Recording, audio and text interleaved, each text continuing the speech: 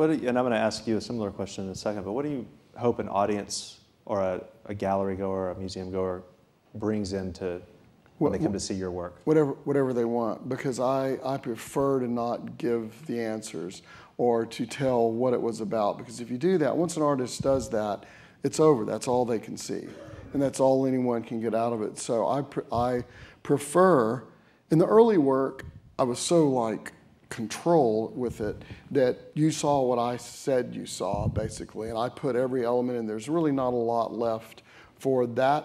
I mean, you know, there can be imagination brought to it, but I knew what it should be about. Around the end of the 80s in 1990, the work was just, the ideas were just coming out from somewhere I didn't know. So I just presented this thing. And there was a beginning and end, but I didn't know, you know, I had my ideas what the beginning and end were, and the audience could have their own. So I do prefer gallery and museum visitors or audience, I call them, to bring whatever they can to it. And hopefully if they get something, great. If not, then they can move to the next piece. Mm-hmm. Beowulf, how about your work? Are there expectations that when you're going to get a Beowulf Boritt design that you have to fight? And is there a thread to your design? You know, I will say that I sort of strive to not have a personal style, and I'm sure that I have one. When I talk to directors who I work with, I think they probably, when they call me for a show, they want whatever thing it is that I do. I try very much to tag into whatever director I'm working with and do something very different based on that, which makes the work more interesting to me. It gives me a lot more variety in what I'm doing. I think my taste is, you know, what flows through my better work, and I just in the process of making a living doing theater, I do some work that I'm not so proud of sometimes, but the stuff that I really do feel like is art, and I'm really sort of getting at something I like, I would say that there's an idea to whatever the set is, and it's usually something simple but kind of big that answers questions about every kind of detail of the set to me. Whatever that may be for the production. A show I did recently, I sort of thought of it as kind of a ghost story of these boys who'd been wrongly accused of a crime, and it was the story of their incarceration. And the set was just kind of three framed sort of skeletal frames that kind of racked at a weird angle going into the distance, and they were all painted white. But to me, the image of that set was I'd found these pictures of, I don't know, it was probably animal bones, like bleached animal bones kind of sticking out of the ground. And I don't think any audience member would ever have looked at that set and thought, oh, it's a skeleton on stage. But that was sort of what led me to the thing, that it was this kind of the bones of these boys who had been wrongly accused of a crime, kind of hurtling through space as they lived in limbo in jail.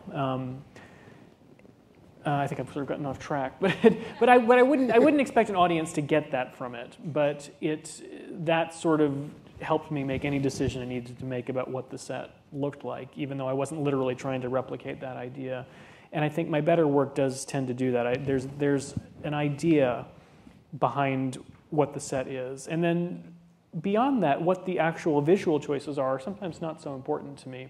I always feel weird as a set designer saying I don't actually care what it looks like. And it's cavalier. I don't really mean that. Obviously, I care what it looks like. I want it to be, attractive or appropriate or whatever it's supposed to be. But whether it's pink or blue or steel or wood, those choices are not so important to me. They need to be appropriate for the piece, and they need to tie into whatever the idea is. But as long as they're true to the idea, if a metal set works just as well as a wood set for the idea, I don't necessarily have a strong opinion about which it ought to be. And I think it'll work equally well with either choice.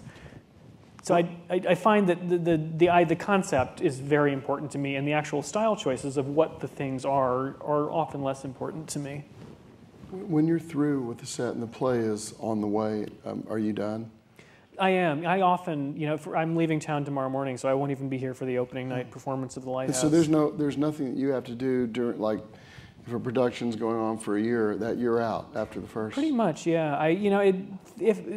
For shows that run for a while, theoretically, I stop back in and have a look at the set and say, oh, that needs to be fixed. But I found that the reality of commercial theater is I can walk in and say, oh, that the paint's worn away there, we should fix that. And the producers don't want to spend the money. They'd rather have the worn paint than pay for it to get fixed.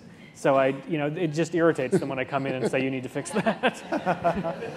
Nick, what about you when you have a show go up? You have ultimate control over your artwork, and it's not a collaborative thing when you're making the art. What about putting the show up? What do you play? What role do you play? I used to play none. I used to actually just, I didn't care how it was, what piece was next to what. I sort of felt that the work took care of itself and that it held its own no matter how it was installed. Since I've been living in Santa Fe, and there's no, it's not so much about the narrative as it is the actual sort of installation, I've become completely involved.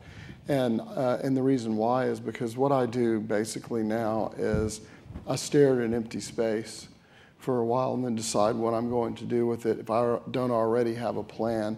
And I've been enjoying doing that with gallery spaces. So I have to be totally involved in the installation. The installation in Houston has this 20-image piece, and how do I explain what they look like? But anyway, I sort of recreated one of these little sets into 32-foot wide by 30-foot deep piece. So it really confuses the space, and that's kind of what I really enjoyed. It's just, now I'm kind of just interested in space and the objects and the making, making handmade. That's why I like theater, really. It's handmade. I like this handmade look of my work.